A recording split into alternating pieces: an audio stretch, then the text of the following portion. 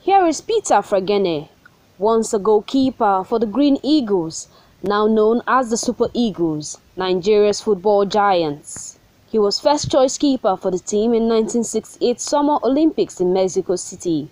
He was the world's fourth best goalkeeper in 1968.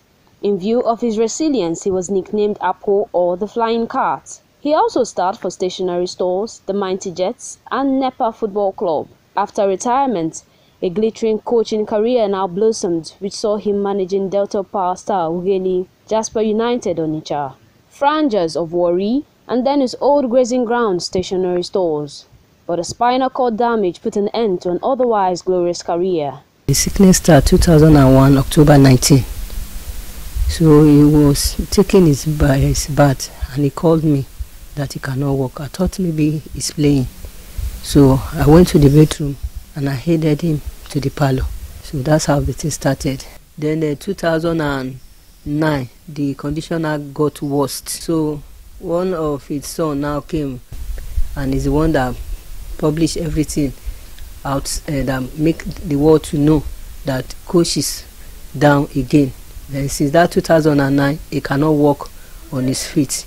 He was crawling with his buttocks. If you want to, maybe want to sit on wheelchair, I have to get another person to help me. Peter's 18-year battle with his injury has drained him of all glow and left him dependent on others even for the most intimate of functions. Once a dominant lion between the posts, Fregene now cries for help on all fours.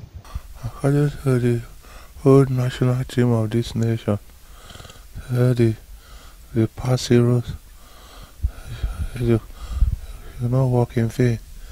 And for now, I cannot say this is what I've worked for. So I want the nation to help me survive.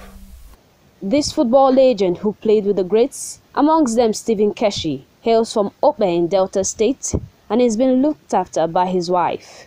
He lives in a house that was donated to him by a Lagos-based public-spirited Victor Eburajolo. Peter is 72 years old and has 7 children.